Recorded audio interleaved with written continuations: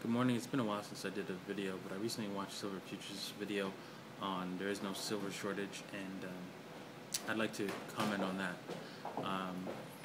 There's a link of information below.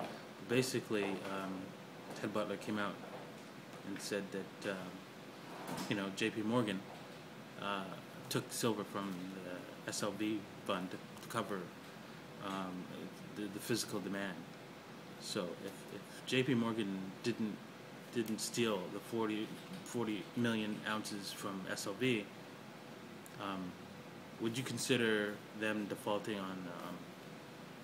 on their silver delivery shortage of silver? I mean, I personally would think so. So,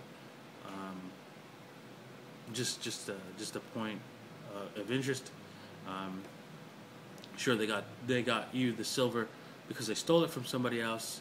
So that, I guess that doesn't count as a shortage, but in my personal view, that is a shortage. So just wanted to put that out there, see what other people thought, and thanks for watching.